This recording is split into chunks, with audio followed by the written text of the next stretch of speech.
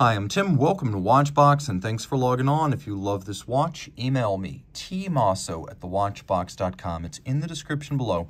It is your purchase and pricing email question line for buying this or any watch you see on any Watchbox platform. Please reach out to me directly. Email tmosso@thewatchbox.com for pricing. Today, we're discussing a lovely titanium 2019 model year 300-piece edition from Ulysse Nardin.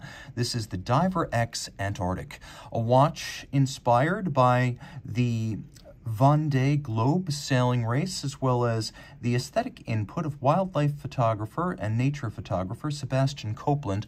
This takes the Diver X platform, where no Diver X has been before, to the southernmost point, the coordinates of which you can see on the reverse side.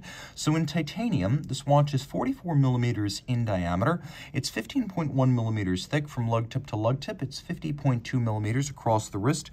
We're going to pop open the strap, because the watch wears beautifully on my 16 centimeter circumference wrist. You can see the strap is asymmetrical. Conforming to the case and integrated on one side, it features a double articulated combination of rubber and titanium hinge on the opposite side. So the ergonomics are superb in spite of the fact that this is a 44 millimeter watch. Now you can see that the lugs are short enough and curved enough, take a look, they are curved, that this will fit nicely on my 16 centimeter wrist, and I could recommend it for a wrist as small as 15 centimeters circumference. You would have no trouble there. You see over the top, pull that sleeve back so you can see it better down the barrel right here. And I've got clearance on both sides. It's also flatter than I would have expected, though with the cantilevered bezel, it will hang up the tightest of dress sleeves.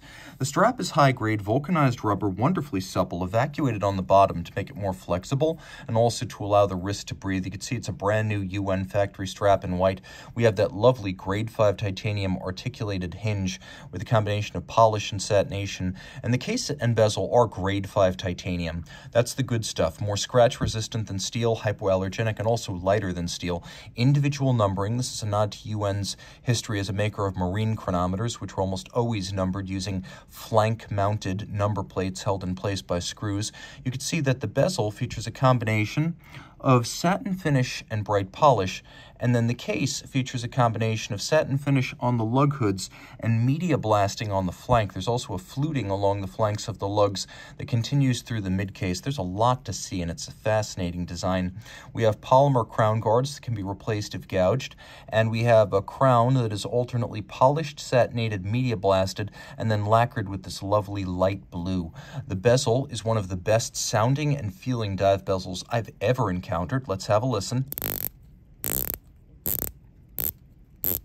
With these rider tabs, it's easy to grip even with wet, sweaty, and gloved hands. It is a 120 click with a super fine and super refined action. You can line up the little 0 with the minute hand, and now you have an impromptu 0 to 60-minute count-up timer. I've always preferred dive bezels to chronograph. Easier to read, cheaper to service. And then we have a polymer inlay. That's what makes the white. Now, taking a quick look in the dark, you can see there is no shortage of luminescence. One of the quirky features here being the fully loomed 0, and then perhaps a little bit unexpected, we also have a loomed power reserve indicator up at 12 o'clock. Plus note, all 3 time-telling hands, hours, minutes, and seconds, are loomed, so in the dark you know that your dive watch is running. All this is 300 meters water-resistant with a screw-down crown. You can see the dial features a combination of a rough-grained chiseled pattern, and then beautiful vertical satination on the X itself. They say that Sebastian Copeland had his input here, but perhaps also Professor Charles Xavier. Now, much like the vintage Ulysse Nardin marine chronometers, we have a seconds hand down at 6 o'clock and a power reserve indicator up at 12. Both are countersunk, and the power reserve on this watch, automatic winding by a pawl-based winding system. It is 60 hours.